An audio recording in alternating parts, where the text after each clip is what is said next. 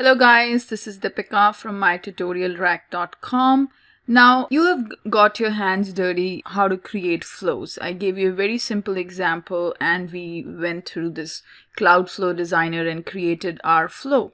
So once you have got this hands-on experience, let's go ahead and do a quick overview of all the different elements that you see on this Cloud Flow Designer page here.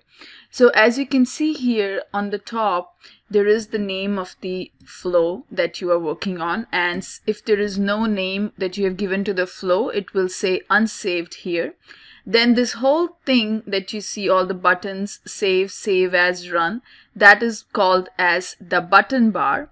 Then on the left hand side, what you have is the toolbar. This whole thing is the toolbar, and it has these three tabs. One is palette, then the resources, and then we have is the explorer tab. And this white screen that you see, it's an empty one, is considered as the canvas. Now let's say you have created a flow and you started by dragging the screen element on this canvas. Now you can provide any name for the screen. So let's say I'm just giving the name as screen 1, and then I'm going to go ahead and hit OK here. So now I have created the screen.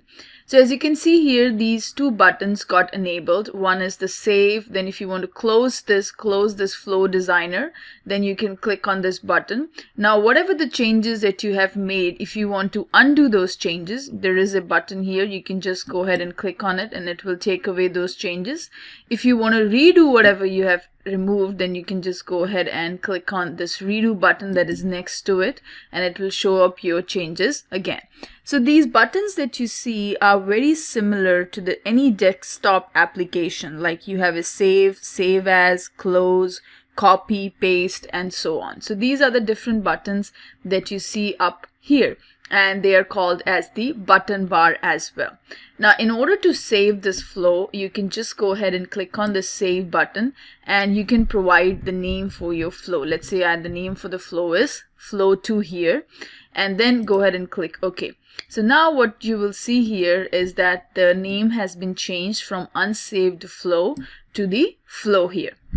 So now what is the difference between this save and this save? So when you click on the save as you hover your mouse, it says that it's save as a new version, or it will save it as a new separate flow. If you wanted to go ahead and save it on the current version of the flow being edited, so basically if you wanted to save it, then you're going to use the save. If you wanted to save the current version of the flow as a new version, then you can use this save as here. So that's the difference between save and save as. And on the far right side, you see here there's a draft icon that it shows you, and then it shows you warnings.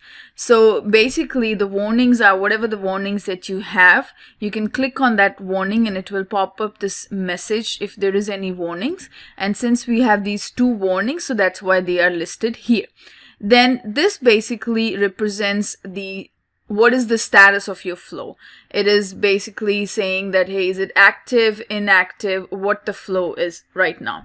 So let's say if you go ahead and make this as a starting element, and now if you go ahead and hit the save button, now at this time you see here the status has been changed to inactive now. Okay, there has been, from the draft mode, it has been changed to inactive, and now the warnings have also been reduced from 2 to 1, because we have one of the warning was there is no starting element for this flow, so we made it as a starting element, so one of the warning got removed. So this is what tells you the status of the flow is in, and if there is any warnings, it will list out here. So let's go ahead.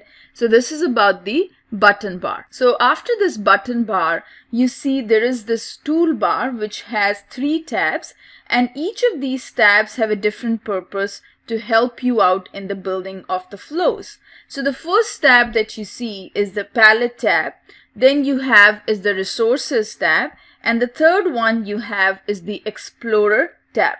Now what is this Pallet tab? The Pallet tab has different types of elements which you can use to create a flow.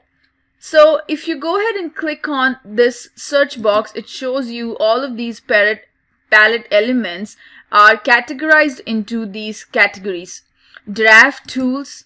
Then if you wanted to go for the user interface, then we have is the logic. Then if you wanted to see quick actions, static actions. So these are the different categories of the different elements that are present under this palette tab.